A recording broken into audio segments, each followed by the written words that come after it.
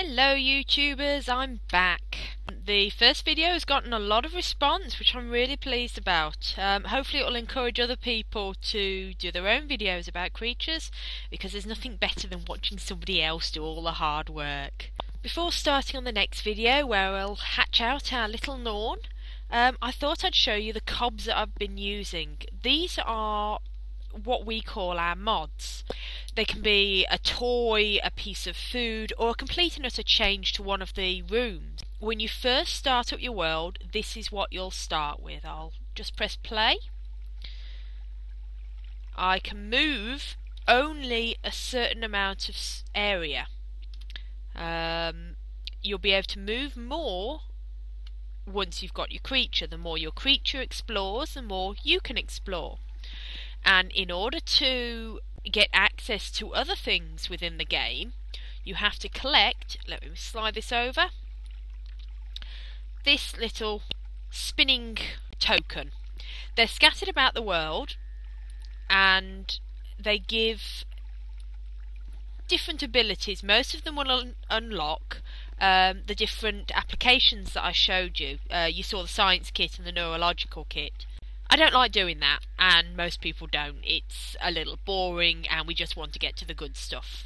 So, we go to the injector kit. I'll best show you the display. These are the different kits. You've got play, pause, help, all these different things. I'll show you the hatchery afterwards. What you want is the injector kit. This will bring up this window. Agents will show you what it is you can inject into your world. So the first one we want is Game Slate Controller. Inject. This puts it into your world, and here it is. Click that green. I've now got that. Now got that, and that, and that, and that. Sorted. Now I can move about the world freely.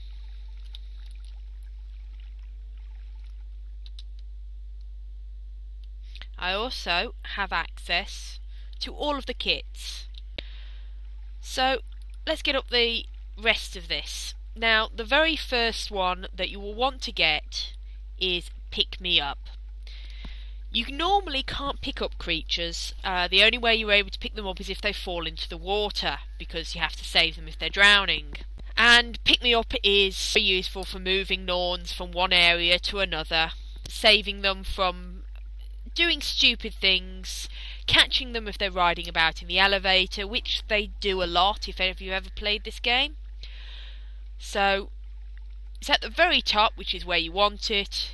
Whichever Norn you're selected on, you've got Pick Me Up on, you then click Inject, and it will pick the Norn up by your hand. You can then drop them back down.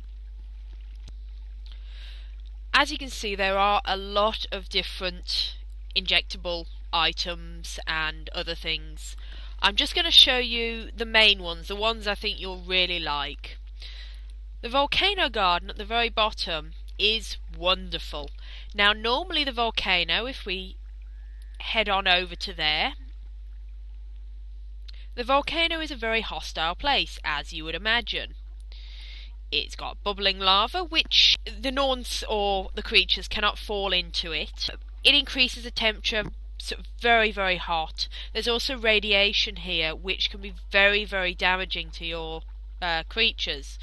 If I have a look at this little let-in, pick up the science kit, look at its physiology. Its physiology is absolutely fine, but very soon it will start having problems with its bones. Basically the radiation will eat away at the bone marrow, and he'll die very, very quickly. I mean, this is a little Etin. He's only a baby. The game automatically hatches out one Etin and one Grendel, and whenever they die, another one's replaced. Most people ignore them, but I quite like them. You can get an application which will mean you can breed and hatch female both Ettings and Grendels, and there are a lot of people that choose to stick to these little guys rather than the Norns. This application, the Volcano Garden. Click it, inject. All of a sudden, that hostile area is now a beautiful garden. You'll see this is what I had in my other video. Radiation's gone. It's still nice and warm, but not overly so, and it's just a lot nicer place. Norns have, and other creatures, have an absolute love for elevators. They will ride up and down elevators for hours and hours and completely forget to do everything else, including eat and sleep. It's a little annoying, especially if you want to keep them in one area. So the next application is the button disruptor. You get this little thing, place it over, and they no longer can press the button. You just move the elevator out of the way and they can't get in it. It's wonderful. Like I said, I'll list where you can get all of these applications in the links below. So, next one, the bilberry bush. There are a lot of different plants you can inject into your world. This one is great. Press inject and you get a little flower capsule. These can be eaten. They're tasty, but the main thing you want them for is the fact that they spread everywhere, and I mean everywhere. You can grow them in the desert, you can grow them on planks of wood. They're absolutely brilliant for making sure that all of your Norns have got access to food. Oh, that one didn't grow. But yeah, they can grow pretty much everywhere. I think it's mainly in low nutrient environments, so where you find it difficult to grow anything else. Now this is a death cap mushroom, and they're awful things. Very, very toxic, and Norns, although they generally learn not to eat them, it only takes 1 or 2 bites and they start getting sick. So the next application we're going to look at, there are a few that gets rid of different sort of items like that. You've got ones that you just inject, which just completely wipe out all of the bad plants. But I prefer the spade, just because it's so simple. There it is. Pick it up, pop it down, click it, and it digs up whatever plant you want. Now, if you don't want to use the spade to get rid of your plants, GOG.com does include several COBs within their version of creatures, one of which is the plant killer. If we just inject it into our world,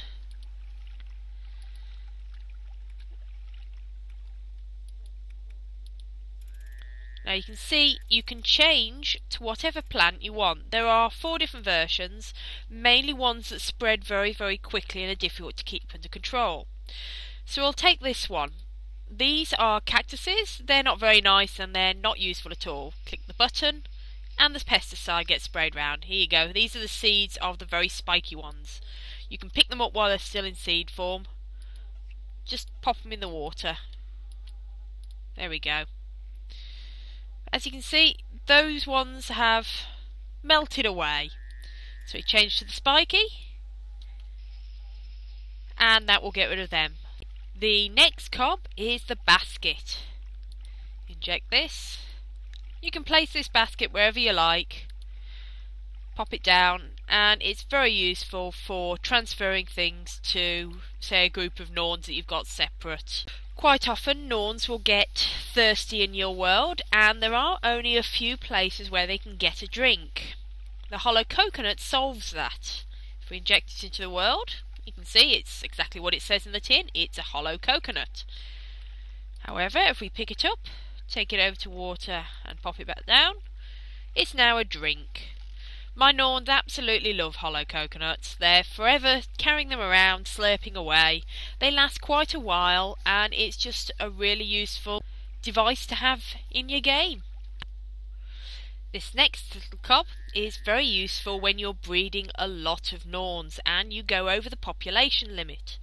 Now when you go over the population limit, the incubator that hatches your eggs will close and you can't use it anymore. Neptune's womb, which was originally made in order for you to hatch aquatic Norns in your world, so you were able to hatch them in water and they wouldn't suffocate on land, can solve that problem anyway. It can be placed on land without any problem. Don't place it too high or your baby will hurt themselves when they fall out of it. Again, don't place them too low or they may get stuck in the ground. So yeah, you pick up your egg, you pop it in and out pops a new Norn. It will never close and you can keep breeding more and more babies. Talking about items falling down beneath the ground, this next cob is the sweepers. The underground sweepers, they're little worms that run around underneath the ground and they throw up anything that falls down through the world gaps back up onto land. Normally it's just plants and seeds that fall through, but occasionally it can be toys or even worse, your Norns. But these little sweepers, they'll throw them back up. So if we inject it in, and yep, there we go. They'll just stay there, crawling around and throwing anything up. The very last cob I'm going to show you in this video is going to be the inseminator, and it's exactly what it sounds like. Inject it into the world and you get your little love icon. Click on one, click on the other, and you get an egg.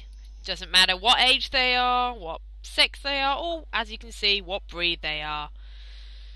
So I'll be able to show you Neptune's womb. Pop the egg in. Yes, you can crossbreed them, but only either using the inseminator or the splicing machine. So here's our little baby, and he looks all Grendel.